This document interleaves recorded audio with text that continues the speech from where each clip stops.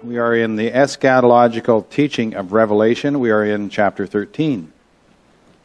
And so in our notes, we start with the outline of Revelation. I just give you that each week.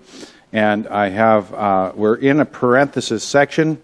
We're still working on this, and we will be for a couple of chapters yet before we get to the timeline starts moving forward again. And in this chapter, we are introduced to the two beasts, and this is actually a fairly famous chapter.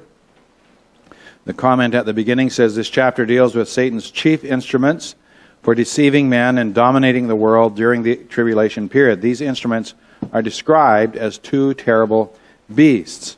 So we're going to read our text. I'm going to read the first 4 verses.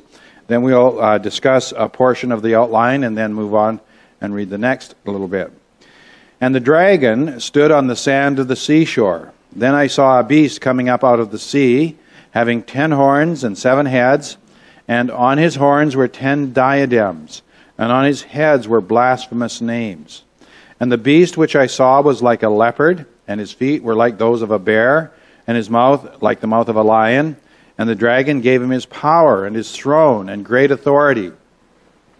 I saw one of his heads as if it had been slain, and his fatal wound was healed. And the whole earth was amazed and followed after the beast. They worshipped the dragon because he gave his authority to the beast. And they worshipped the beast, saying, "Who is like the beast? And who is able to wage war with him?" All right, so there's quite a bit of stuff in these verses. So first of all, identification. We have the presence of the dragon. So this implies a direct connection, of course, with the dragon. The beast that appears is summoned by the dragon. Now remember in chapter 12, we were introduced to the dragon where he is antagonistic towards the man-child and towards his people, to the people of the woman, which we took to represent Israel.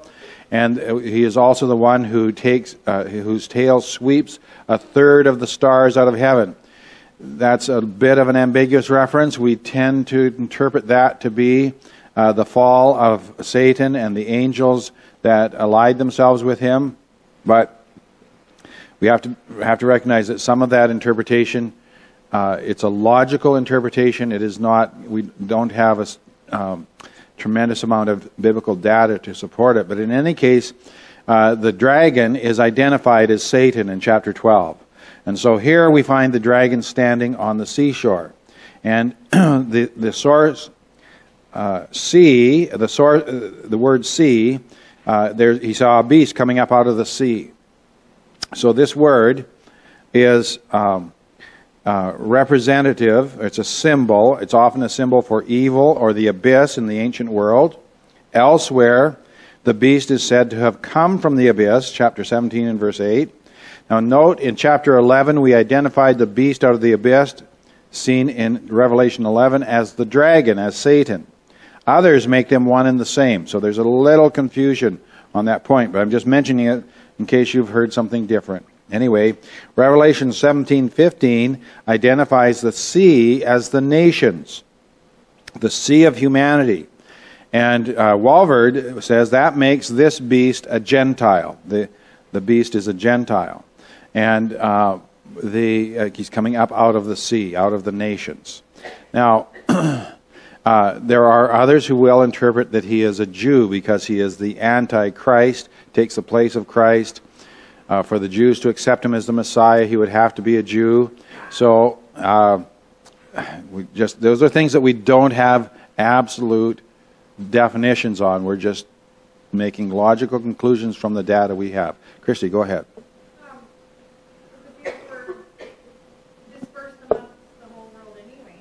Yes. That's a possibility. Christy's saying that the Jews are dispersed through the whole world. So he could be a Jew coming up out of the nations. It is it's an open question, and it's not one that I'm going to hang my hat on as to which way is correct. But it is clear when we see that there are certain references that do seem to symbolize the nations. The sea is one of them. And there's others that talk about the isles of the sea. That represents the nations. That's in Isaiah. So we do have there are certain consistent symbols in the Scripture. You know, it's a little, again, you're getting tricky when you have a symbol where we don't have an explicit reference in the text to interpret it. Then we're trying to tie things together. We're trying to use a logical pattern. So some of it, we have to be tentative in the way we hold to it. All right. Now, the correspondence of the characteristics. So we have the 10 horns, the 7 heads. We have the dragon is described the same way in chapter 12 and verse 3. The last empire in Daniel's vision, Daniel 7 through 8, is described as a great beast. He's not defined. He has 10 heads and all of this, and so there's a correspondence there. So clearly, this vision, whatever all these things mean. Now we're going to talk about what some of these things mean, but whatever they mean, I think these visions are linked. I think we have to say that. That much we can be somewhat dogmatic on. But what all of these things mean depends on how we interpret it, how we see it. All right, so quote here from Walvoord. He says, in Revelation 13 and 17, the beast is the world ruler, whereas in Daniel 7, the little horn on the beast was the world ruler. And the beast is the whole system that rises up, that takes the place of the previous empires. So there are some differences between the revelations. The blasphemous names equal complete antagonism towards God. Now, interesting, if you notice in verse 2, the beast which I saw was like a leopard, his feet were like those of a bear, his mouth like the mouth of a lion, and the dragon gave him his power and his throne and great authority. So it's interesting that these are similar to the 4 beasts in Daniel's visions. The leopard, what empire is that? Anybody remember? What's the key characteristic of a leopard? Speed, which represents Alexander the Great and his quick conquest of the world. All right.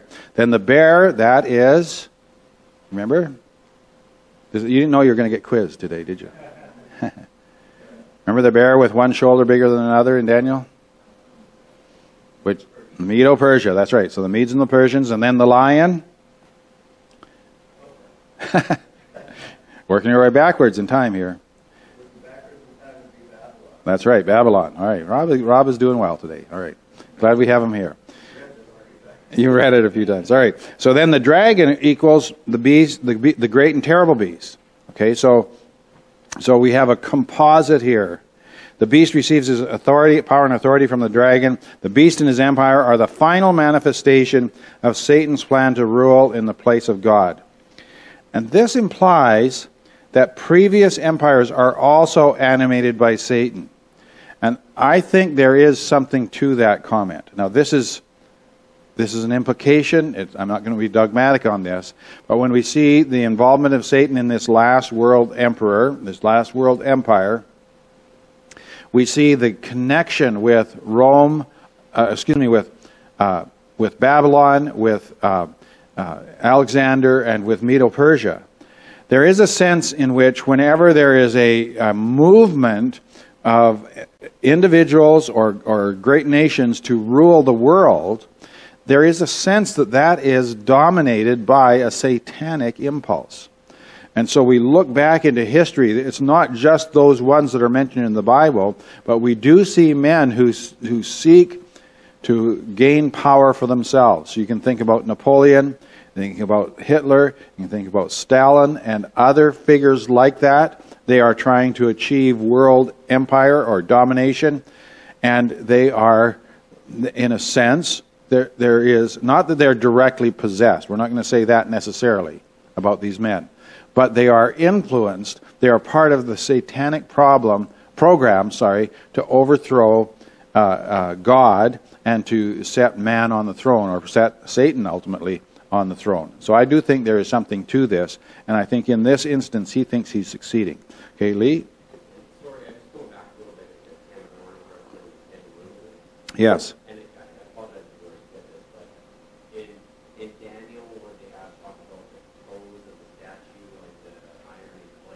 Right. Those correspond, I believe. Yes. Yeah. Yeah. Well, that's a question. That's the one that isn't, I would say, that isn't entirely clear. There is this representation that 3 of them are slain, and then the little horn, I think it is, grows up. So there are certain, like the visions are not 100% consistent with each other.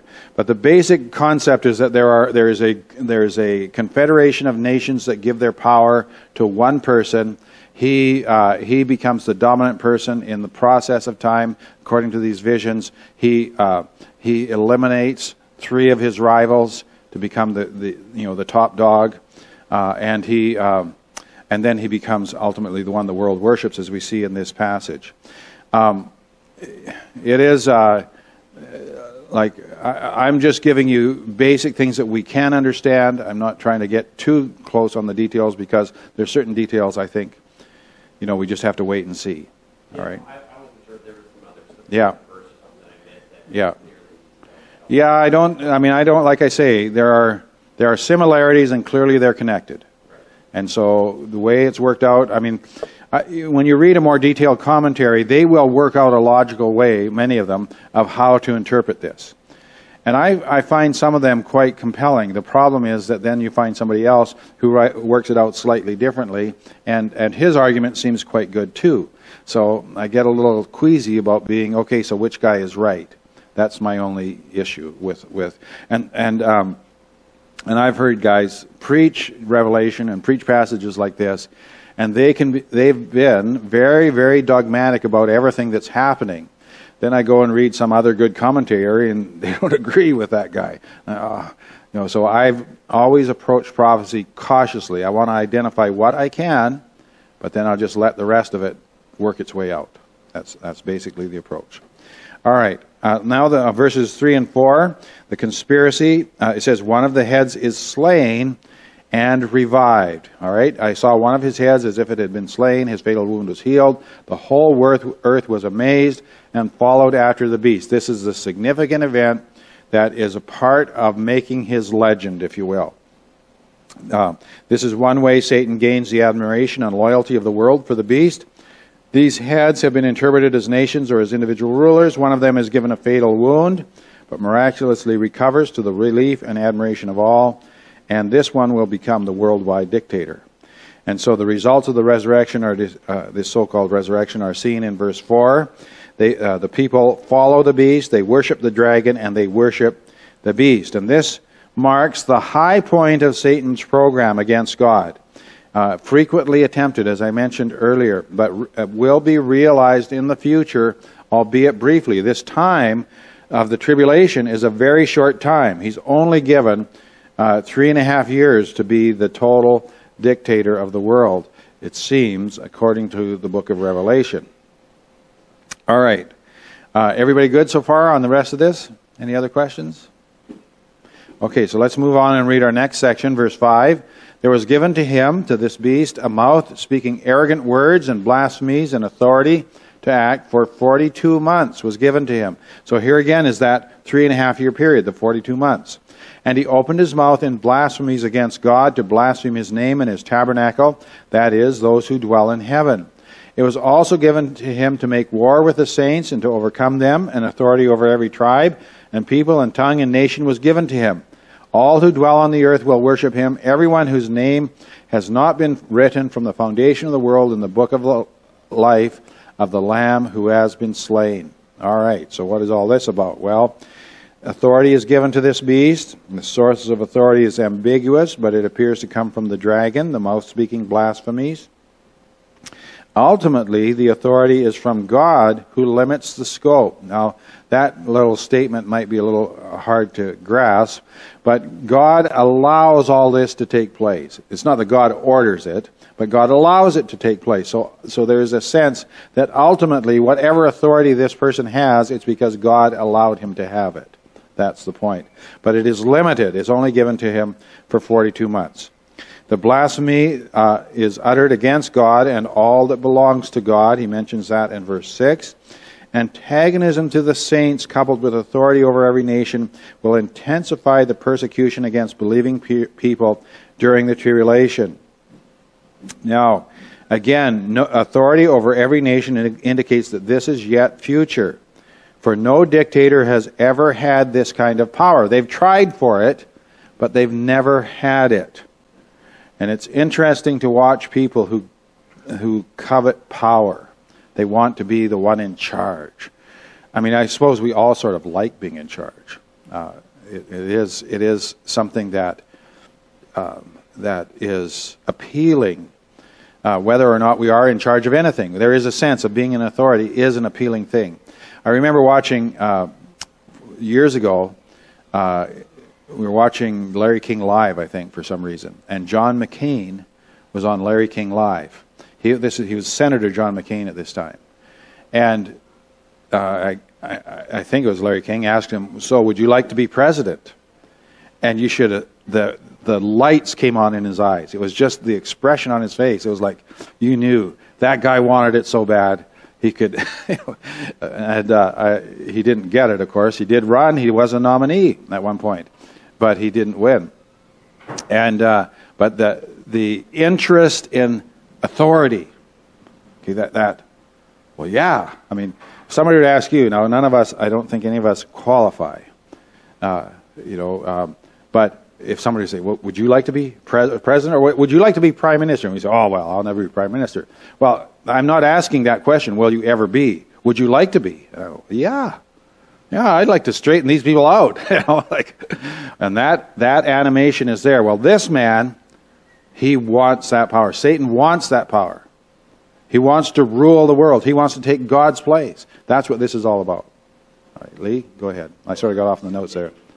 So, and this is sort of a little bit off topic, but Yeah. some people, I think, don't necessarily want that building in, but when they have that, when they're introduced to that power, I think it corrupts. It certainly does, yes. Yeah, this person could lead a life up to a certain Yeah. fairly benign. Yeah. When that Yeah. And I think there are good people who go into politics with a desire to serve, but they do like the power. Yeah. Okay, they do, even the good ones, And there's a quote from Stephen Harper when he had a minority government, and it was dicey about how long it would last. And his saying was, well, every day I'm a prime minister is another day I'm prime minister. He liked being prime minister. I mean, who wouldn't? I mean, there's so many things that would just be, boy, there's so many things I would do if I was, oh man, yeah, I would like it. And I bet you would too, even if you deny it. You can tell me no, and I'm going to say, yes, you do. You would like it. All right, Daryl. Abigail Adams, that quote, said every man would be a tyrant if he could. Yeah, that's right. Every man would be a tyrant if he could. That's a good one. Absolutely. Lee. So the end with the how about them following the beast and worshiping the dragon, worshiping the beast? Yes. So is Satan somehow revealed, or is he only revealed through the What- Antichrist? He is, somehow I would say that he is revealed in this period. He is, remember there's a passage, and I forget where it is, that says Satan appears as an angel of light. It might be in Peter. Seems to me it is in Peter, but I'm not quite sure where it is. But there is this, Satan is a deceiver and a liar, and he will be the spiritual power behind the beast. And somehow the worship of the world, there will be a worship. They'll be amazed at this great beast who is solving the problems of the world, and they will honor the power behind him. So yes. There will be some acceptance of deity. Yes. Yes, I believe so. Yeah. Yeah, I think it will be revolutionary in a certain sense, but it will make perfect sense to those people who are alive in that day. Okay, and that will be the thing to do. And you look how easily and swiftly our population, accepted the ruling of the COVID regime, right? And submitted to authority. Now, there's a few of us who didn't like it, but the majority of people went right along with it, and that's exactly what will happen in the tribulation period. Yes. Yeah, even any kind of issue, I don't want to pick on Ukraine, because I know they're going through Yeah. something, but even look at what Yeah. Silencing the opposing opinion, and it's being accepted. Yes. So people like maybe will, turn their head to that and take it around. Yeah, that's right. It's self-advantage. It seems their advantage to go along. That's what people generally will do. Rob. Yeah, well, I sort of thought that like right now, everyone's sort of looking for a world ruler. Right? Yeah. But we as Christians, we look to God. Right. We're looking for a better city. Yes. And whereas, so when the right person comes along and has a bunch of the answers, whether it's because of Russia invading or COVID or Right. whatever, people go, oh, look at him. That's right. Yeah. So they'll willingly follow along. Yeah. It's sort of a natural thing to be looking, natural in the human sense to, admire a great leader. There is, yes, yeah, and that the fact that he solves these problems, Yeah. or at least seems to anyway, there will be a turning towards that figure. All right, Lee. I've always found it weird that there always seems to be this human desire to be ruled, even though you don't want to necessarily follow the rules. Like looking at Israel. There is a paradox because in our fallenness we are broken and we rebel, right, against authority, but we also know that we can't really function well without authority, and so we're looking for a man, and most people would say, well, if I was that man, I would solve all the world's problems. You listen to people, when we have conversations about troubles in our country, we have the solutions if they would just listen to us. And it doesn't matter who it is. I mean, you go to Tim Hortons and listen to people talking, and every person there talking about the problems of our world, they all are right, and they have the solutions. If the country would just listen to them, right? So when somebody gains the power and they seem to have solutions, there is a sweeping of the people. So, yeah, that's the guy, and they'll follow him. Anyway, let's move on from this point because we could sort of carry on with this for quite a while. Let's see, there's the worldwide worship from all unbelievers all over the world. It says there's a description of believers here. It serves to encourage concerning the security of the faithful. So they will not follow him. All right, so we have a warning here. I want to go over to verse 9 and 10. If anyone has an ear, let him hear. If anyone is destined for captivity, to captivity he goes. If anyone kills with a sword he must be killed. Here is the perseverance and the faith of the saints. Now this is a little bit of a cryptic statement, but there's a warning here to the observant. And there are many, many interpretations here of these verses, which seem to indicate that they're yet to happen. But enough details are given that interpretation is unmistakable once fulfillment occurs. The warning also indicates that the book is written for a particular generation, and you can compare Matthew 24:15, where it says, let the reader understand. So here, if anyone has an ear, let him hear. This is a message for the people of the day when these things are happening.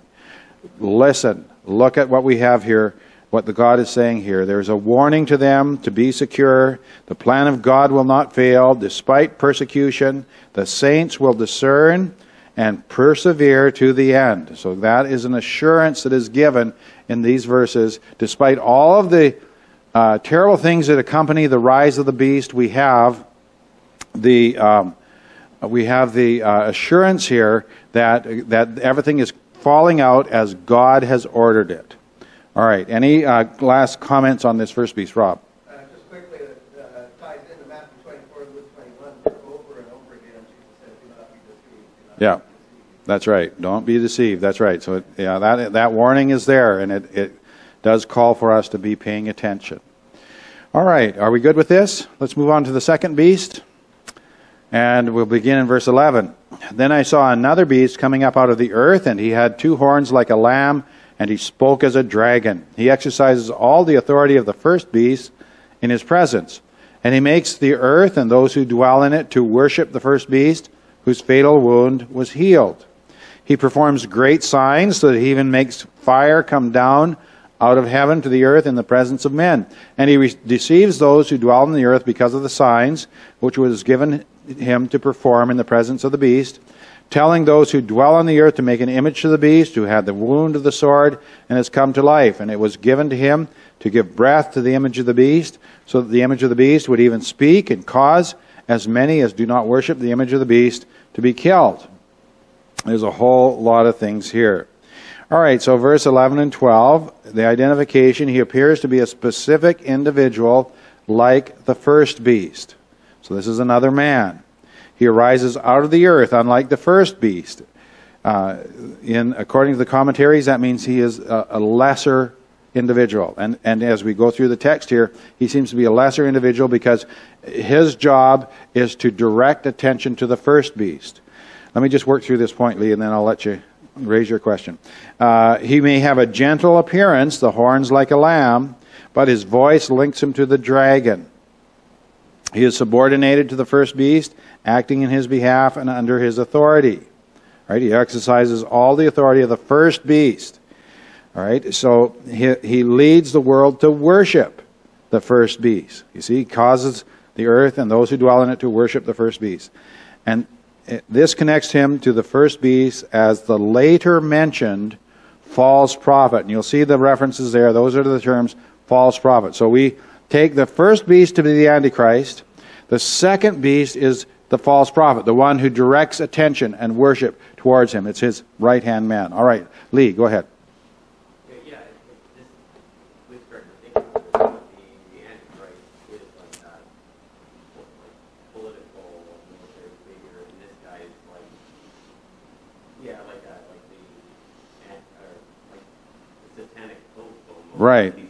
Right. He's not a pope, but he's the faithful sidekick. Yeah. He's the guy that, you go, you rule, kind of thing. All right, Christy. Do you support like the mirror image of God, Father, rather than God, the Holy Spirit?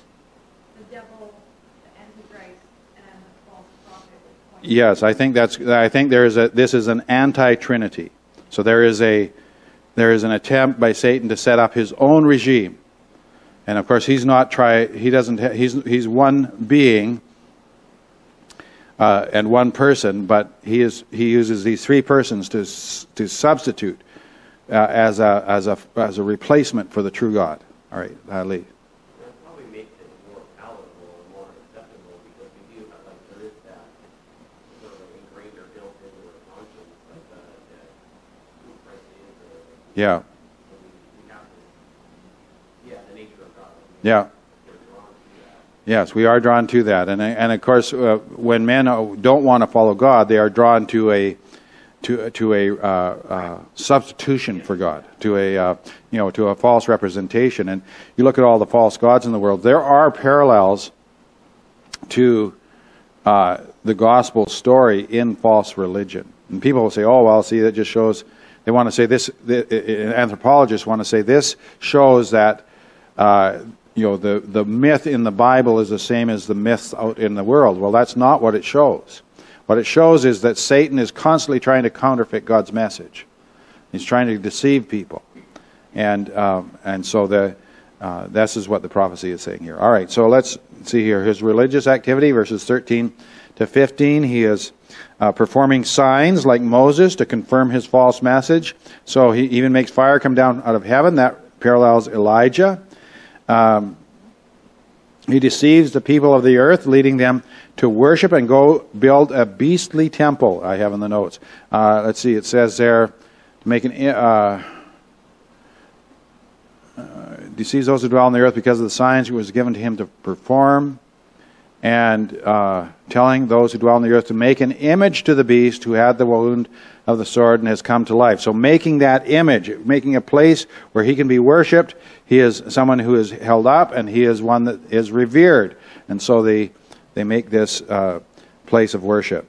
And then he gives breath to the image of the beast, making it seem to be alive, and using it to persecute those who resist. So that's what we have in verse 15. There he makes this image somehow, and those who don't worship the image are going to be suffer the penalty. And that reminds us of the great image that Nebuchadnezzar was led to make in the book of Daniel. And those who did not worship were to be cast into the fiery furnace. And you know the story of Hananiah, Mishael, and Azariah, otherwise known as Shadrach, Meshach, and Abednego, and how they were thrown into the fiery furnace but survived by the power of God.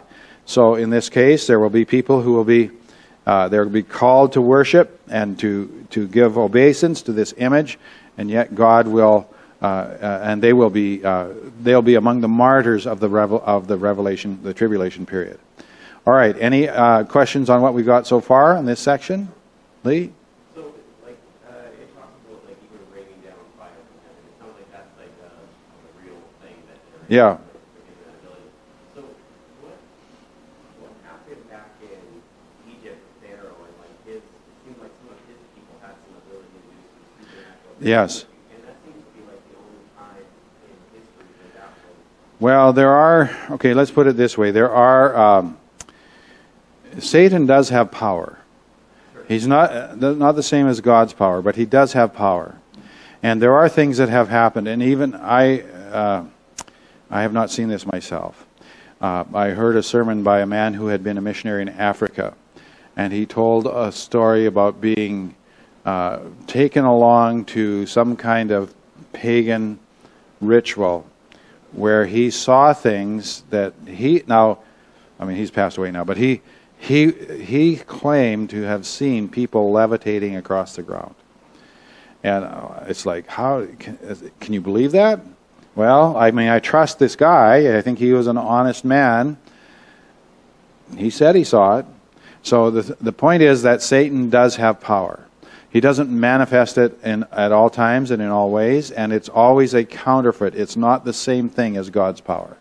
So when the Egyptian magicians made their rods into serpents, you remember that Moses' serpent ate the other two serpents. Now that must have been quite a sight. Here you are. I mean, can you imagine? There you are. And then Moses picks it up. And I've often wondered, was his rod heavier? After it turns back into a rod, is it now 3 times as thick? I don't know. This is just sort of one of those things. One of those imponderables is in there, and your mind says, okay, I wonder. Anyway. Okay, Beth?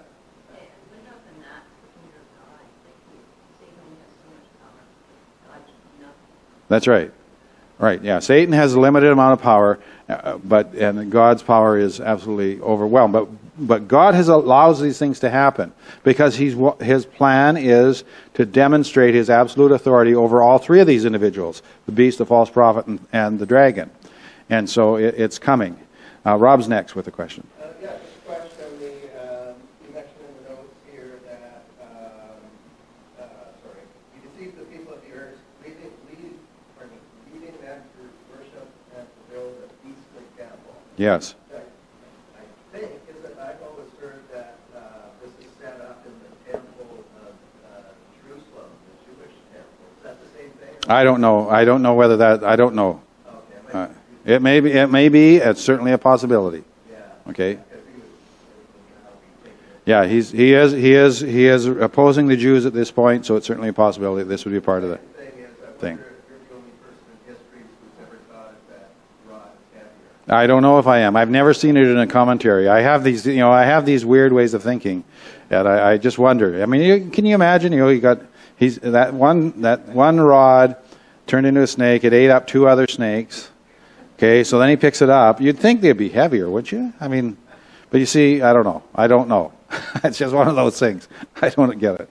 All right, so let's move on to our next section. Oh, did somebody else have a question? Sorry. Well, I was just going to make, like, the things that Satan does are never good for anything. No. Right? Because even those magicians, they make more gnats. Yeah. Get rid of the gnats that Moses did. That's right, exactly, yeah. That's a good point. Daryl says the satanic power never does anything that's any good for anybody. So when they make more gnats or whatever, why don't they just get rid of the ones that Moses made? Well, they can't do that. God's power is greater. So that is a point well taken. All right, let's read the last bit of the chapter. And this is the false prophet, he causes all, the small and the great, and the rich and the poor, and the free men and the slaves to be given a mark on their right hand or on their forehead. And he provides that no one will be able to buy or to sell except the one who has the mark, either the name of the beast or the number of his name. Here is wisdom. Let him who has understanding calculate the number of the beast, for the number is that of a man, and his number is 666. All right, so this is a very, very famous passage. And, of course, it's going to have interpretations.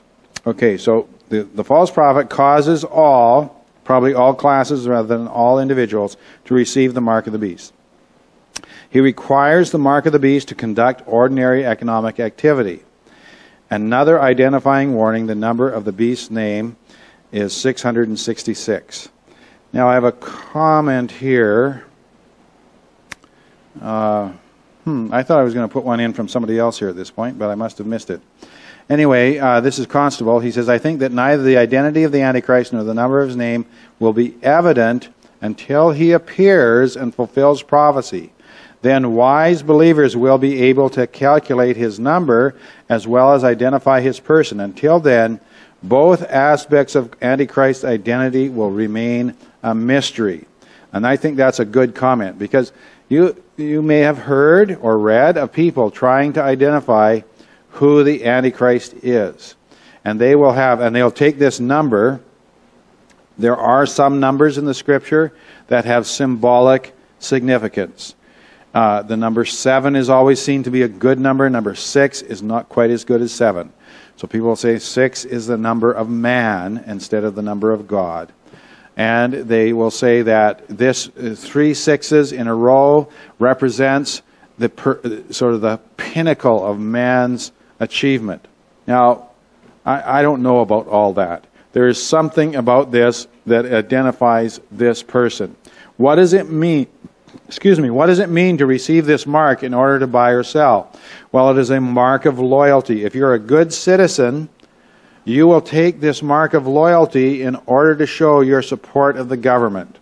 And in order to be able to buy and sell, your identification card or mark or whatever it is tattooed in your head, whatever it is, you're going to have this mark in order to go to the store and get your groceries. All right? Now, the thing is that it is something that is added to your own personal identification. It isn't, it's not something that is, it's not like you get a special thing from him and it just identifies him. It ties you in with that person. All right, so you go to the store, like you've got a debit card right now. You go to the store to buy things. Well, if let's assume it's a debit card. What you would have to do, your debit card would have to have that code added to it to show your loyalty to the regime. If you don't have the code, you don't get to buy. That's the idea. All right, but who is it? Well, it's not Henry Kissinger, I'll tell you that. Okay, some people, I remember in the 70s, oh, Henry Kissinger, look, they had a numerical value to his name somehow. See, it's 666. Well, no, it's not Henry Kissinger. All right, and it's not anybody else that anybody's tried to identify throughout history. All right, I'm going to let Betty, running through my database. You haven't been here so long. I'm trying, who is that anyway? Anyway, so glad you're here. Go ahead. Will you have a theory about how this explains the links to the cryptocurrency phenomenon? Oh, the crypto. Yes, absolutely. That could be a part of it. And there is a move. Boyu, Mr. Mathematician, he knows all about this cryptocurrency. But you see, cryptocurrency is a rising phenomenon that is something that could become a universal means of exchange, right? You don't have to have, it eliminates borders. You don't have to have Canadian dollars or American dollars. You just have to have the crypto, right? Whichever one wins out. Well, that could be a part, exactly. It's not a totally far-fetched theory.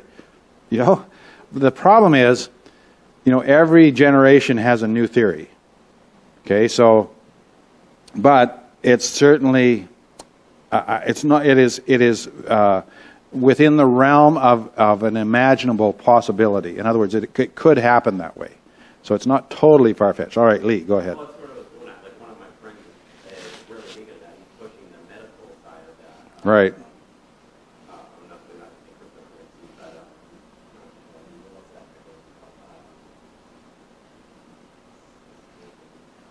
what's that? It'll come back to you. Cryptocurrency is but it basically, you're assigned a number, and everything that you do, every interaction you do is through that. So Yeah. It's all kept together, and they wanted it like a little bit of it. Yes.